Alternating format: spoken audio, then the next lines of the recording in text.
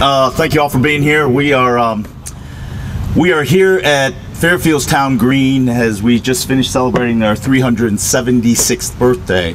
And being a big history buff, it just reminds us that, you know, this country was founded on the principles of participation and people who have a say in their government. So as part of that, we have convened this meeting to share with the public and renew our call for a special session as it relates to the business climate that we are experiencing in the state of Connecticut. And I want to reiterate, the climate itself is not for anyone to be blamed. We are in a difficult cycle of business, but understanding that, we have a responsibility as legislators to lead and not simply put our head in the sand and say we will wait for session in January. The crisis is at hand, and that we are calling for a special session to get back to work.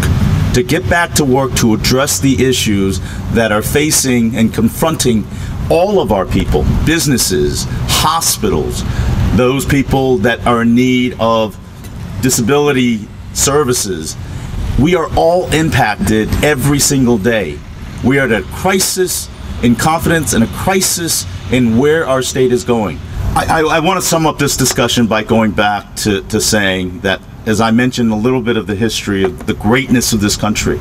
The greatness of this country is the fact that elected leaders reflected the will of the people. And we're hoping through this conversation, through this dialogue, that we give the power back to the people. That you write to your legislators, you write to your elected leaders, and that you demand a special session. You demand to call us back into working for you, because the plan at current doesn't work.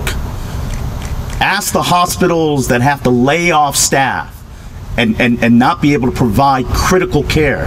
Ask the mother and the father who has a child in need for disability services that has to wait on a list. You have individuals suffering from addiction and mental health services that are not getting their services. Let us ask our elected leaders, speak out, restore the power back to the people, and let's get back to work. Truly, let's get back to work and restore the greatness of Connecticut. So I'm thrilled that you're all here, but more importantly, we're also here to answer any questions you may have.